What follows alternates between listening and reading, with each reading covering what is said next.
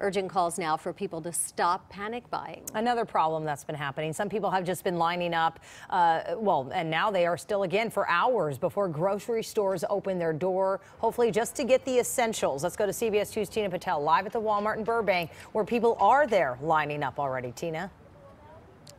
Yeah, the store opens about 15 minutes from now. Take a look at this line, though, because it already goes all throughout the parking lot around the building. Some people tell us they started lining up at 4:30 a.m. because they spent the weekend going store to store trying to stock up on their essentials. Take a look at this video. We have been seeing a lot of lines at stores, big and small, across the region.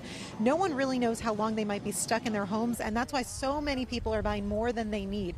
The president is trying to discourage that behavior, saying he's been talking to retailers and that there are no problems with suppliers, so there's no reason to panic buy. But a lot of shoppers we've been talking to admit they're nervous.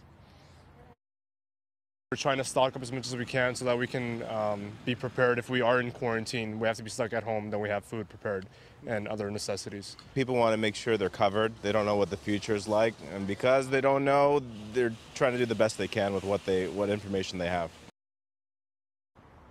Now, we talked to the employees at this Walmart, and they say they have been spending the overnight hours stocking up as best they can, but they've already told a couple of the customers here in line that there are going to be limits on what people can buy because they're trying to take as much as they have and make sure that as many people as they can get served.